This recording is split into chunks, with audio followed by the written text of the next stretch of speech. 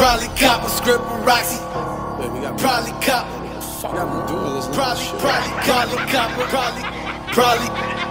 Probably cop a script with Roxy. Y'all be kinda sloppy. Got me dodging all these body bag 'em in the lobby. Drop me out the rolling alcohol and then the pop a fucking Oxy.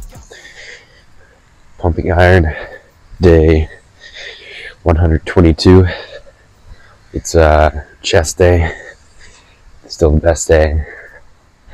No rest day. And yeah, just gonna lift a lot of weight on bench press, and then do a lot of reps on back deck and it's cable press. So same old,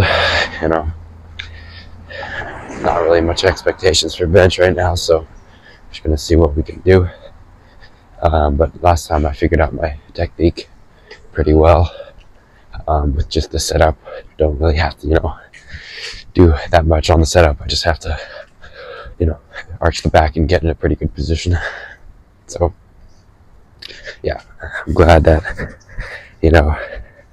got that down, because for a while form just felt pretty bad, but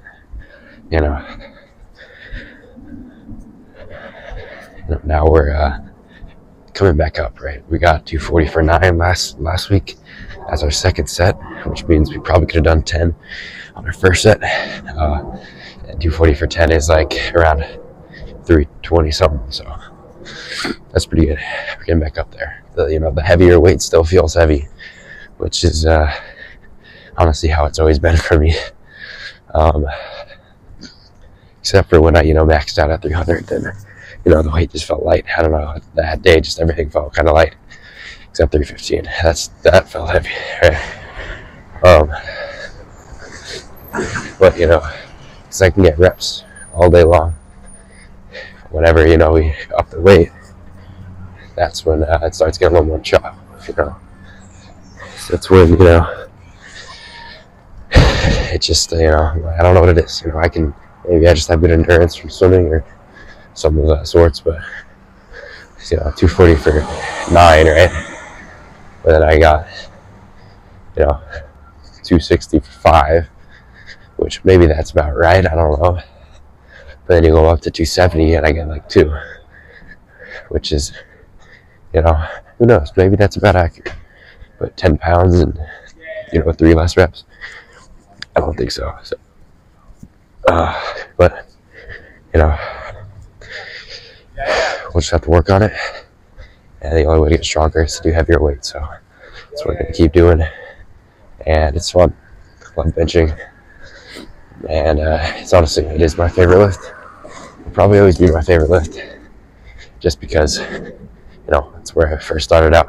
It was on bench. I remember in it was seventh or 8th grade. I think it was eighth grade, and I was in the weightlifting class, right? I remember doing 135 was my max, and I felt like the strongest guy in the school, and I thought that was a whole lot of weight, 135. Now closing in on 315 is kind of crazy.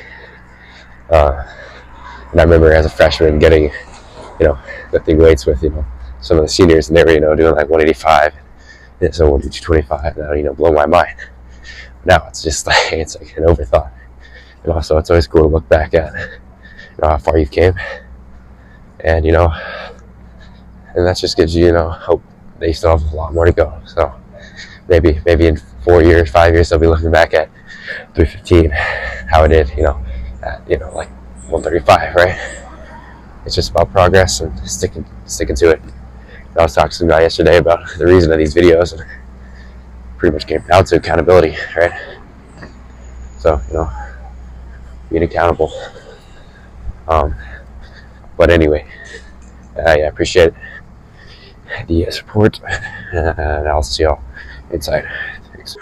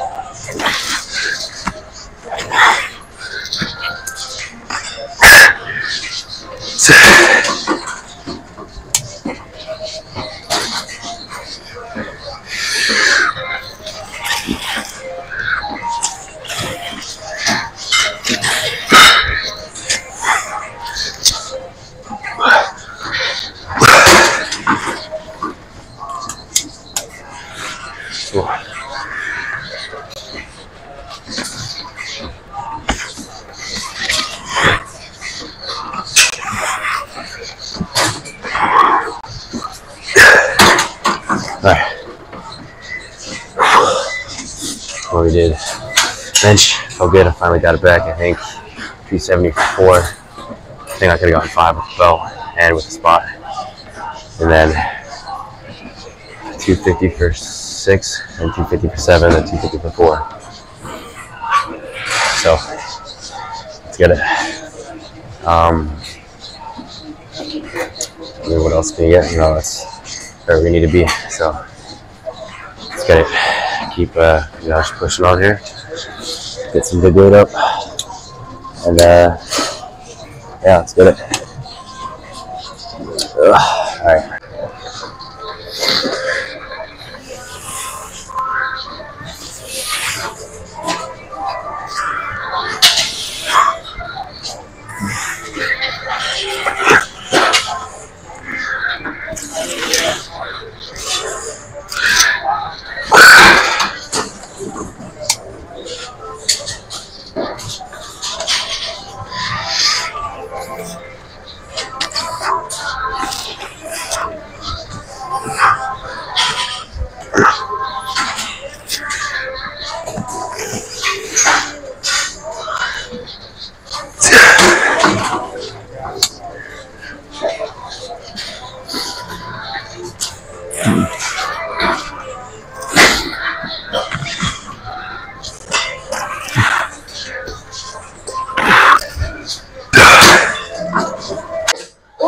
About our rental lockers at the front desk.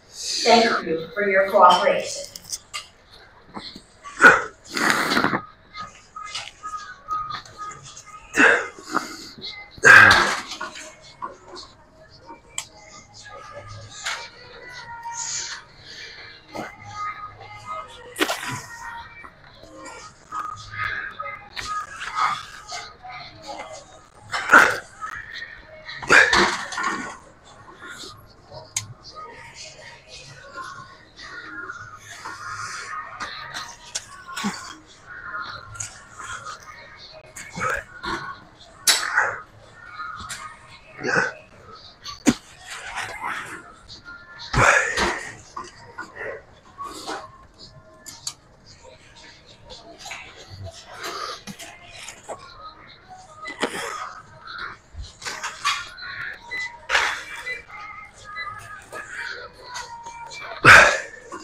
Hey, no more. Go.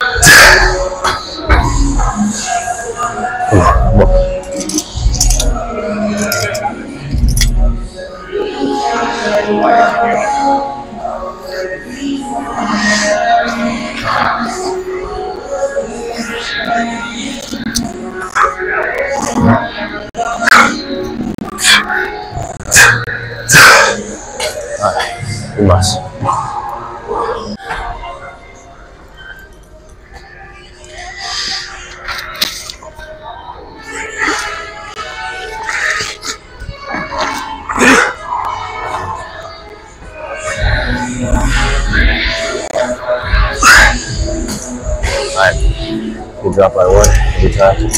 Get it.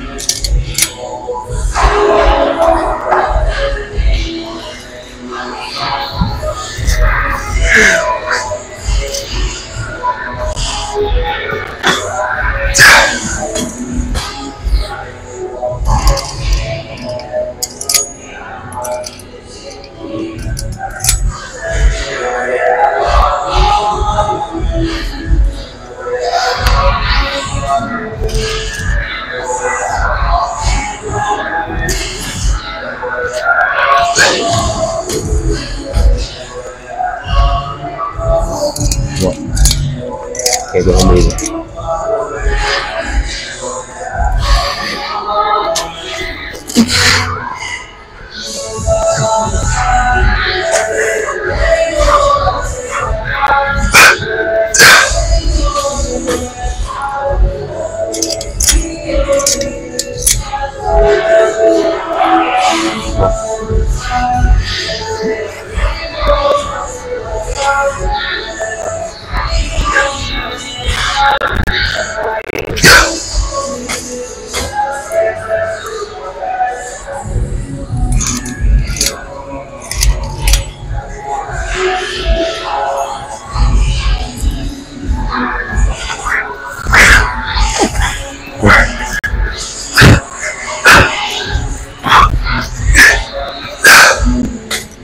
What's up, Bella?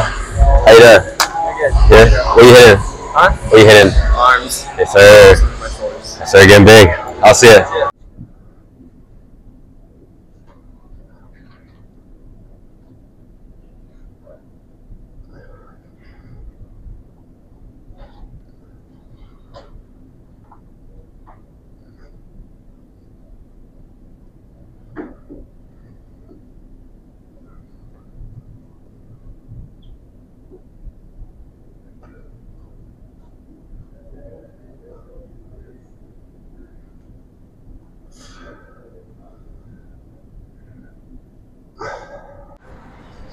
All right.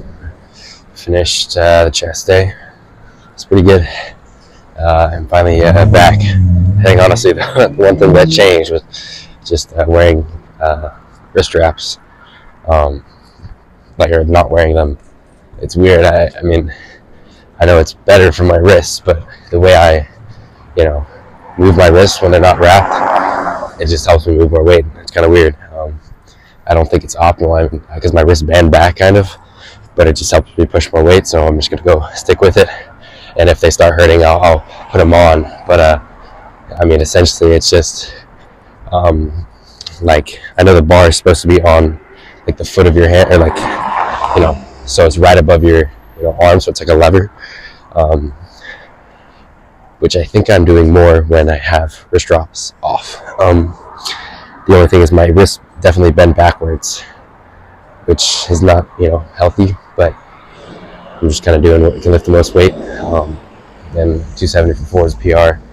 Like I said, I probably could have gone 5 with belt and spot, and then 250 for 7 is definitely PR, and that was also on my second set. So yeah, we got endurance and strength, which is good.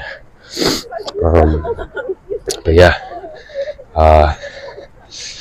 I mean, this is finally trending in the right direction, which is good. I was a little frustrated for a little bit there, but I think the biggest thing I changed was just lower your expectations.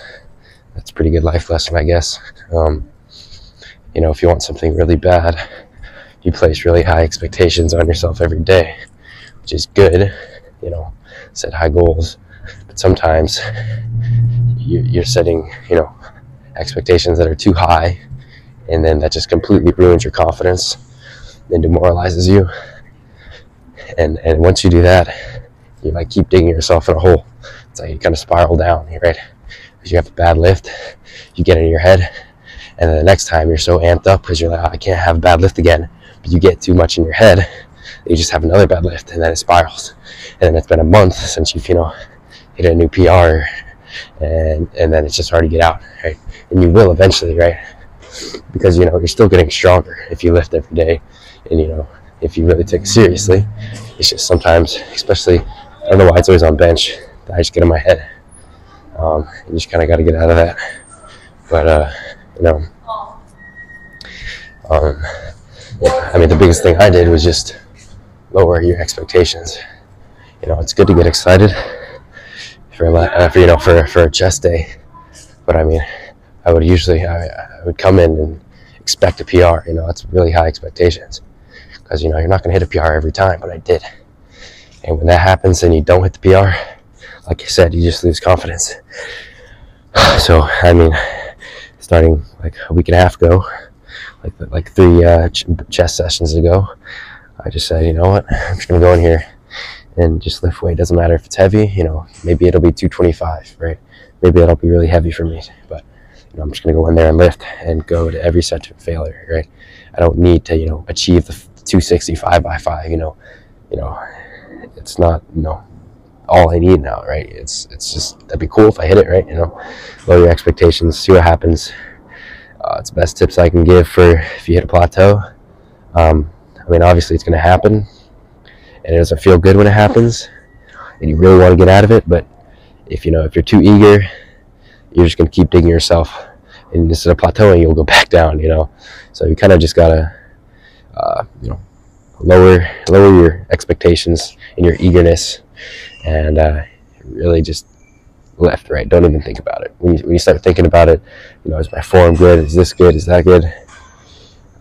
Yeah, it's stuff starts getting in your head, and that's a thing I learned for swimming too. I could just never get really over it. Is just staying in your head. The only times I really got over it was when I was having fun, because I would get really in my head before races. You know, I love practice, and I did great at practice, and you know, I loved it, and I could never bring that same like feeling to a meet, especially towards the end of like in high school, in the last few years. You know, I would be training, you know, to hit a certain time and pace, and, you know, and then I'd go to the meet, and I was like, oh, I got to get this time, right? I have to do it, you know, and you know, I got to, right? I have to, and then you just can't do it that way. You know, when you put all this pressure and expectations, you get in your head, you start thinking about everything, you know, my stroke and my start and all this stuff. And then you have to realize that you shouldn't really think during your swim. You know, it just happens. You know, you're racing and you're having fun. And the only times that I, you know, really felt accomplished from a swim was when I had fun and I was racing my best friend. And, you know, and I didn't have any expectations. It was like the most fun. It was like our county meet, which has no pressure. Like, it's not state or anything. There's no pressure meet.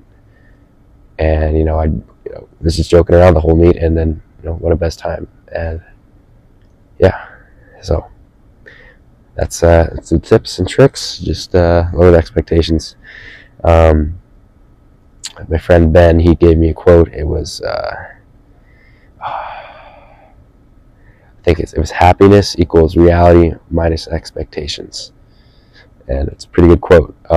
Ben Green, he's in my hall. And it's true, you know.